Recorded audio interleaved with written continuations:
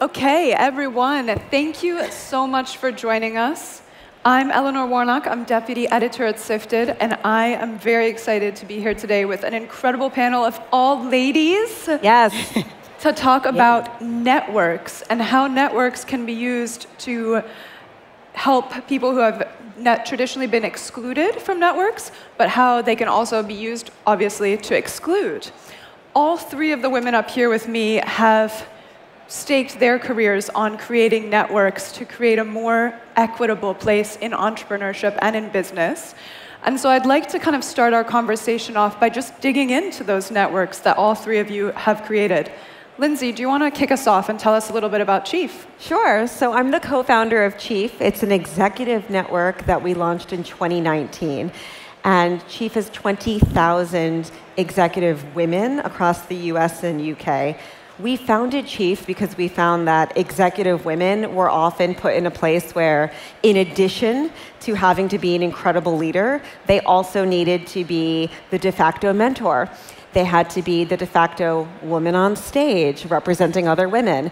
And so those women were often shut out of old boys clubs, closed networks of other executives, and they needed their own place where they could rely on each other, support one another. So they stayed in leadership and can pave the way for others. And so right now, we are really excited to make sure that our women have the support, community, and education that they need to stay strong in those roles. Love that. Rachael, let's come to you next. Let's talk about what you've built. So, wow. So it seems like a while ago, but it's pretty recent. So back in 2020, I think we all know there was a lot of uprise around diversity, George Floyd's death, all of that.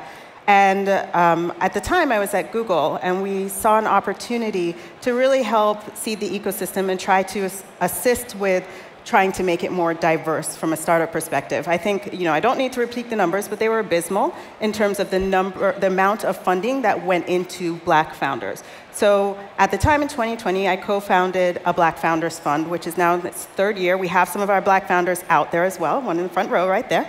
And we just saw incredible results. And we started it with the idea of, wow, if we could just seed some of these great startups that generally get not much funding, and if we could just get maybe a few unicorns or a few really progressed startups, we can prove to the ecosystem that a successful founder can actually look very different than the traditional white male.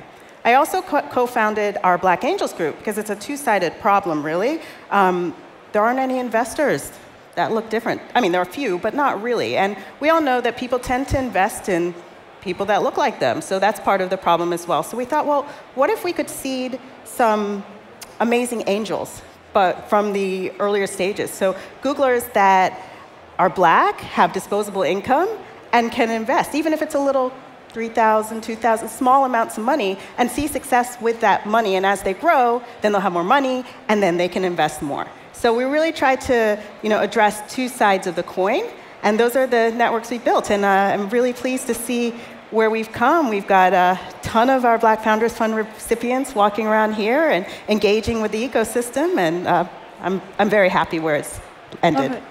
Susanne, what about you? Tell me about what you're building, Backing Minds. Yes, so I'm the founder of Backing Minds, and we started 2016 to invest outside of the homogeneous networks. And what does that mean?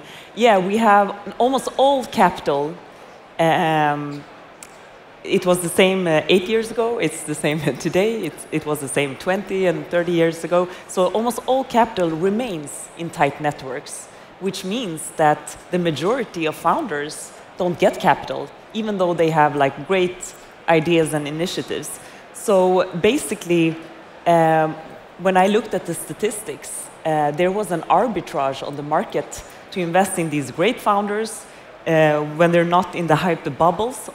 It's almost always to a lower valuation, but then these companies get fuel, the capital, and grow, and that's also a way to change the ecosystem, because by investing in these founders, we invest in new types of owners, and they get a chance to also make exits and also become investors in their way. So I have so many examples because we invest in many different areas, but yeah, so I can talk later about like the specific cases that we invest in and how they build like ecosystems.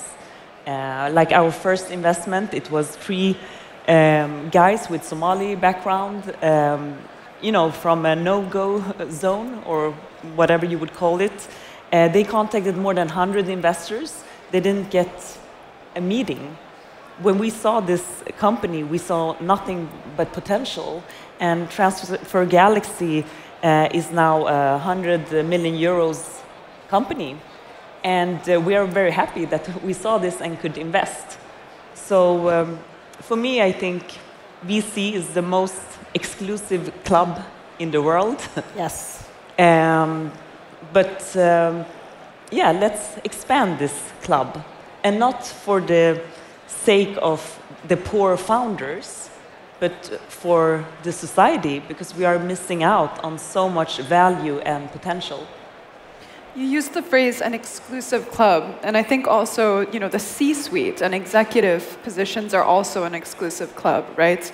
And Lindsay, I know that this kind of C-suite female leadership is who you guys are working at Chief, but obviously there might be women who might not actually, who have that ambition, right? Yeah. But maybe they don't have the socio-economic, they don't come from a socio-economic background or a certain kind of background to make that open to them. How have you guys thought about Chief, about creating that network, but also making sure that that is accessible to Yeah, it's such a good question. When you look at closed networks, inevitably it becomes the question of power dynamics. Because if you're creating now a network, as we did at Chief, for women who are typically excluded, that now opens up a question around, well, if you were creating a network for women leaders, what about the women on the way up? So our mission at Chief is actually to change the face of leadership, to make sure that leadership as a whole is reflective of what society looks like. We started with executive women because my co-founder and I, as executive women, found that there were so many amazing organizations that focused on the pipeline, that focused on women in the workplace, women in business, mentorship of women. But we actually saw a market need for something that women who were in these executive level positions could join. And so our goal was never to exclude, it was to find this niche of women and saw a product market fit. And that product market fit was bigger than we ever expected. So Chief, we thought we'd have a few hundred women year one. We had thousands. As I mentioned, we're at 20,000 women across the US and UK. We became the fastest company led by women founders to hit $1 billion valuation in history. And as we did that, we knew, okay, well, if we're focusing on women leaders, our goal in the future will be, how do we replicate this for women on the way up? How do we make sure that we are thinking through a future where we can build a community for women who are looking up to these women leaders? So the first thing we want to do is make sure that we are being thoughtful around the entire ecosystem of women. The second thing that's really important for us is to know that when you look at women leaders, you are seeing within that small, construct of women, you see that it is predominantly white women who are in these positions of power. And we were hyper aware of this day one. And so we wanted to make sure that diversity and inclusion were at the center of what we do. And you can't add that in later, right? I always say you can't make a cake and then smear the eggs on after it's baked, right? So we immediately looked at the numbers and saw that it was only 18% of women who were in these VP through C-suite positions that were identified as women of color. So immediately set a goal, let's double that and make sure that our network has 36%. We monitor this every month. Right now we're at 34%. Not bad, but not at our goal. And you can't just rest on, all right, we have an ambition, we'd like to hit those numbers. So what did we do? We outbound women to make sure that we are not just sitting in a closed network of word of mouth, because as you mentioned, people just invite their friends, right? Like that just ends up snowballing white feminism, which isn't what we're looking to do. And we've also democratized access to Chief. So we implemented a grant program. Last year alone, we gave away $5 million of grants to make sure that access to Chief was as accessible as possible. And then when those women do join Chief, that's not enough. We want to make sure that there's identity groups that are thoughtful and private. So even within the space, there are places where communities can have their own conversations. And I think for us, it's a journey. We know that building an exclusive network of executive women will leave out others. And so we are constantly learning, evolving, listening to our members, and never thinking about members as customers. Members are stakeholders, and potential members, the public, women in business, are our stakeholders. And when you are a mission-driven company, there are high expectations for you to always be listening, evolving. And so that's what we're committed to do as we ensure that we continue to grow, but never leave people out or feel like we are excluding people from our mission. I mean, all of these networks are amazing. You know, backing underrepresented founders, a place for women in business to find like-minded individuals, right? The Black Founders Fund, Black Angels Fund. But at the end of the day, in order to raise capital, sometimes you gotta go in and you gotta be in the rooms with those white men, right? Rachel, what do you think about that question, that tension between having a community for people like yourself, with a background like yourself, versus breaking into those rooms? That's a tough one. So I will share a personal story, my personal journey. So over the last year or so, I've been on a journey to expand my board portfolio, so getting new board roles.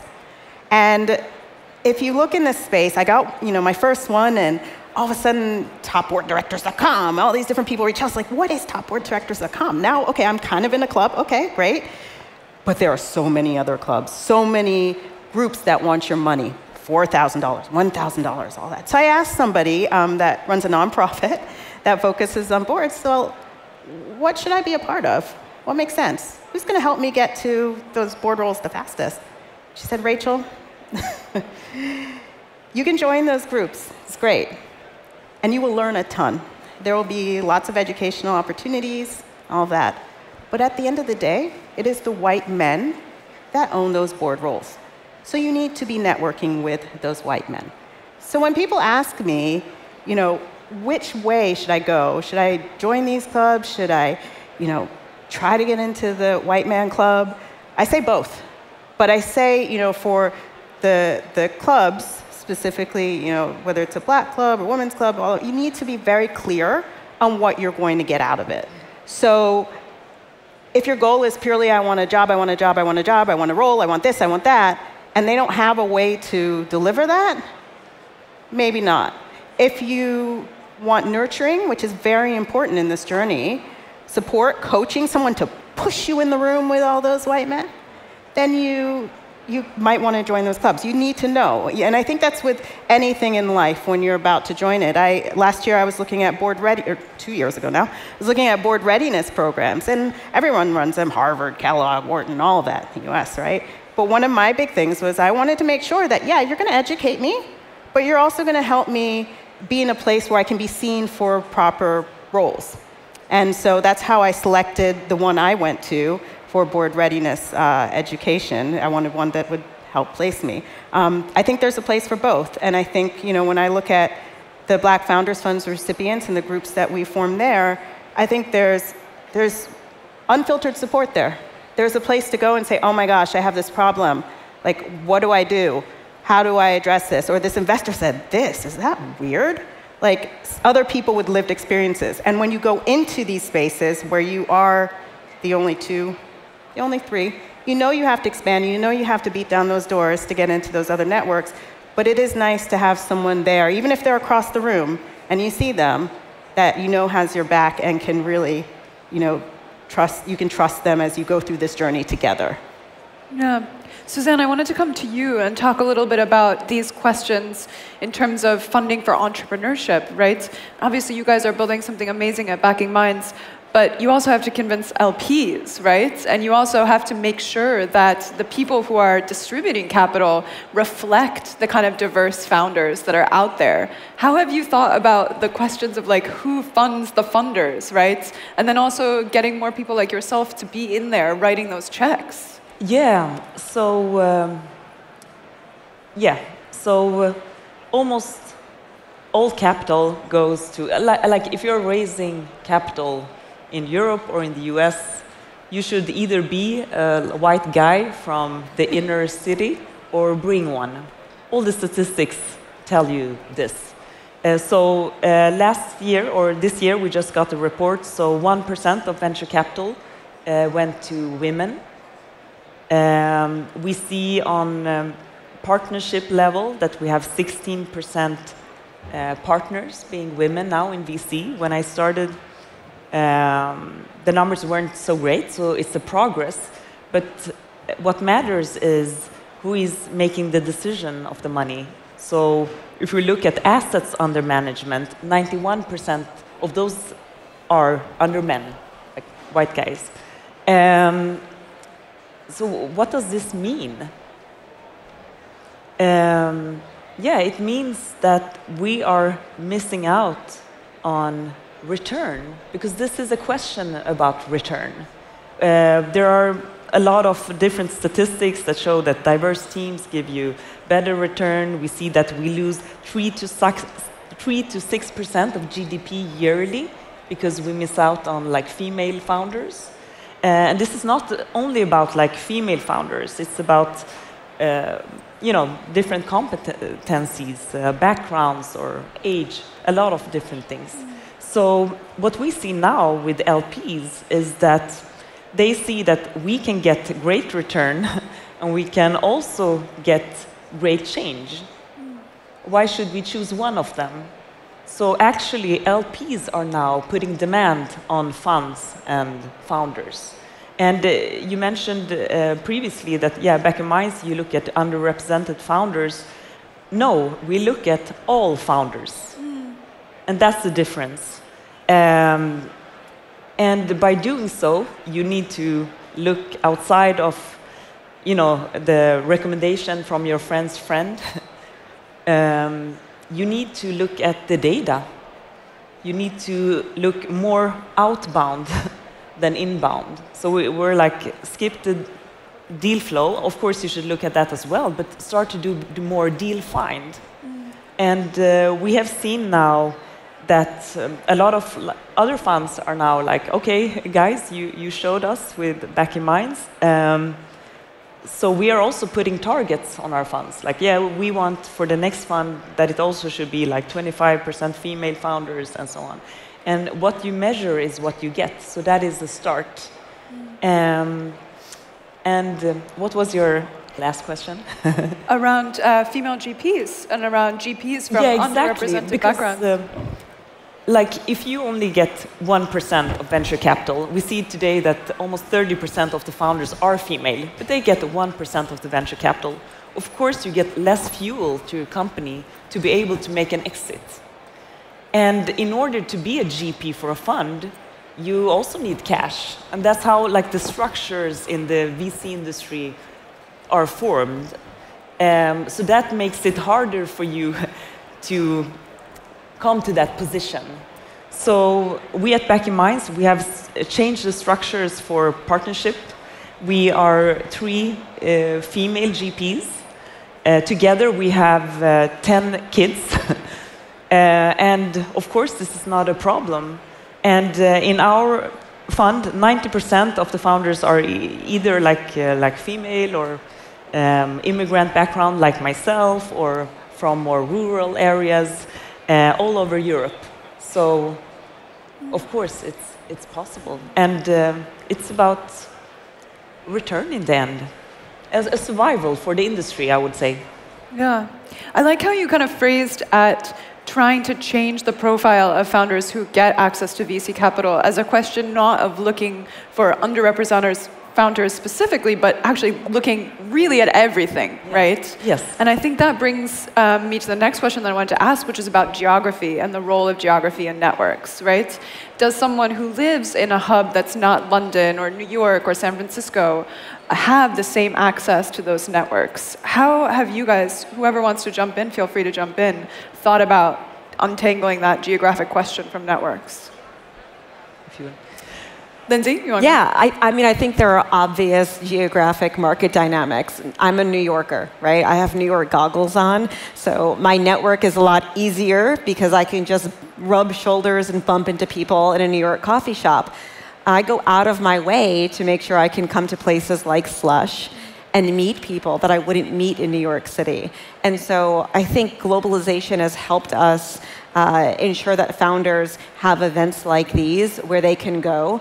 And it behooves people who are in these bigger markets like San Francisco, London, New York, to make an effort to get here and meet other founders, meet other VCs, and make sure these conversations are more accessible. Obviously, the pandemic also pushed everybody to Zoom, and that allowed networking to blossom in a completely new way. And I think tore down some of the borders that we faced through networking, where Zoom, I think, was less common. It's so easy now to hop on a Zoom, right? It's expected, it's more typical.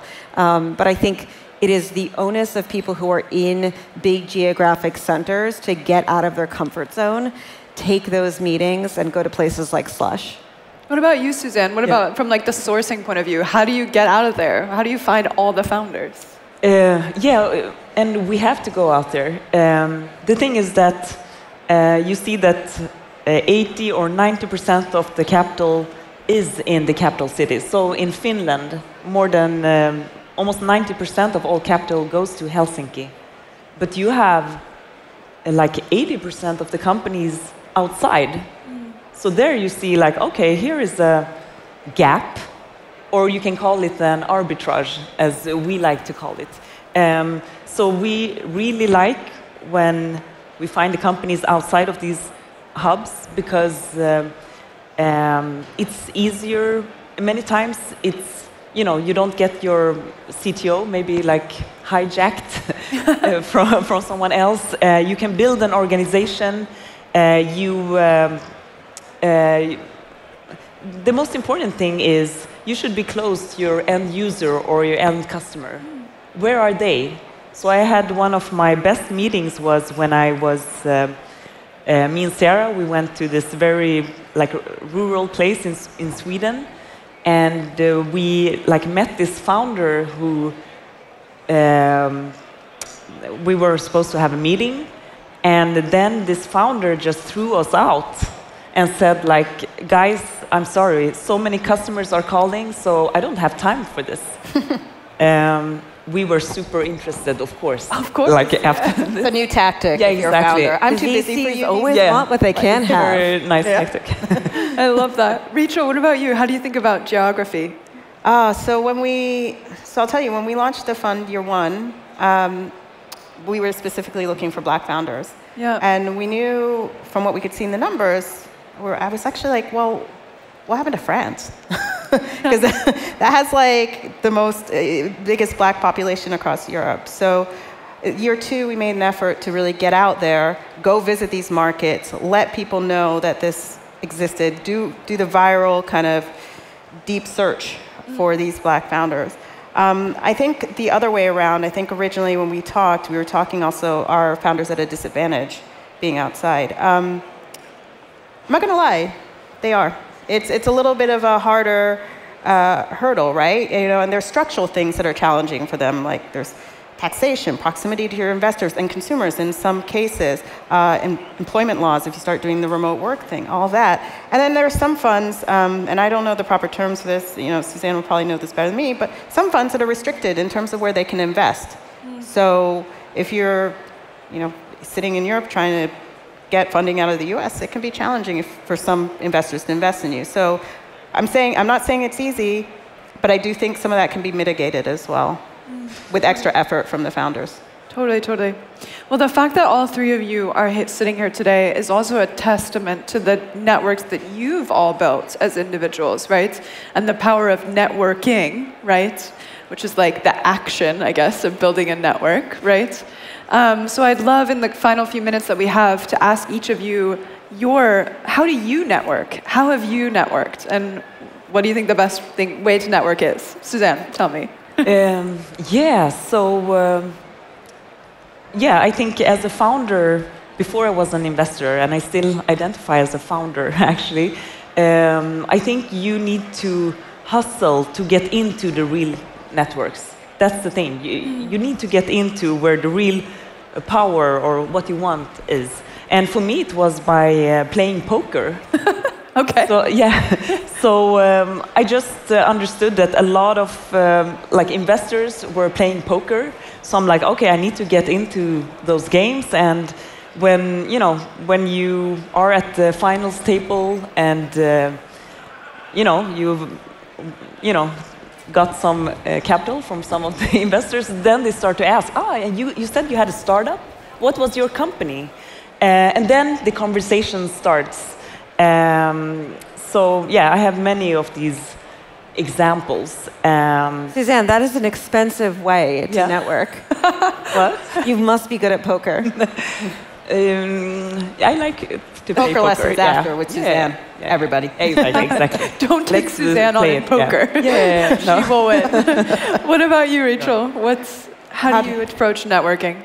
So I can say, when my last role when I was at Google, my task at 2018 was to build the VC startup kind of partnership practice across this region.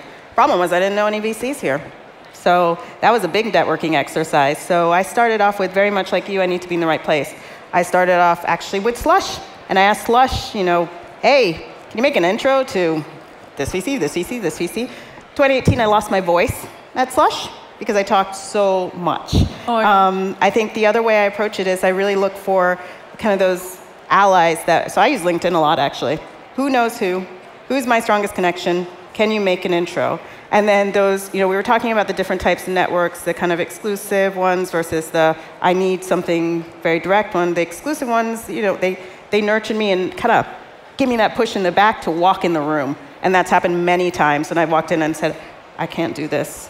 I'm the only black woman. And, another woman has said, yes, you can. Boom, and pushed me in the room. So that's how I approach it. It's a lot of hustle, like you said, and just getting it done. Yeah, finding the place where the people you want to meet are, and then going there. And Slush, 2018, every VC in the region goes here. So I was here too, in a little back room back there, taking meetings, thanks to Slush in the intros. Oh my gosh. Lindsay, what about you? So I know we're in Finland, okay? But I am very, very friendly and talkative.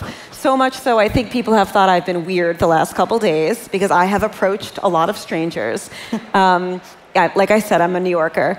But I find that talking to people and broaching awkwardness is always the way in. Because most people that are here, everybody here, we all know one or two people, and yet we are all sitting together. We all want to meet each other, and somebody's got to do it. Somebody's got to broach that awkward, who are you here with? Do you want to be friends? And so last night, we were at a bar last night, and we just created a girl gang. I was like, are you by yourself? Are you by yourself? Come sit with us. And so I think if you have the confidence to just broach over that awkwardness, it's so easy to network, to talk to people, to find incredible minds that I think can be very reciprocal. And I'm a big fan of building relationships, not necessarily thinking about networking as being transactional. Right. I am all about growing relationships and just meeting people, being friendly and knowing that, 5-10 years down the road, that relationship may pay off for one of us, or it just may be a wonderful way to get through a very noisy conference full of strangers. I watched her in action yesterday. She's like, single woman there. we're going in. We had a girl gang going. I love that. Yeah. Are you going to recreate it tonight? Yeah. Everybody, come on, get the women up here. You can be. creating a gang. Everyone here has been The men invited are to be part invited of the too. girl gang. Like, you know what, guys? You can come up also. We're playing poker. Yeah. Oh Yeah, my we're gosh. playing But poker. Suzanne's definitely going to win. Suzanne's going to hustle everybody. Oh my God, But I she's- have to say, I also met my co-founder there. You met your Not co-founder only- at poker? So not only Can we play with plastic I chips? got like capital, but also my co-founder. So no, but Oh my Yeah. gosh. This feels like a uh, dangerous poker game. Plastic chips. Plastic chips. Plastic chips. No money will be bet at tonight's No poker day. game. Yeah. Well, thank you all. This was an incredible conversation. It was an honor to be up here on stage with all of you and everyone out there in the audience. Come network with these lovely panelists when they get off See stage. you all backstage. See you all backstage. Thank you so much, everyone. thank you so much. Nice. Done.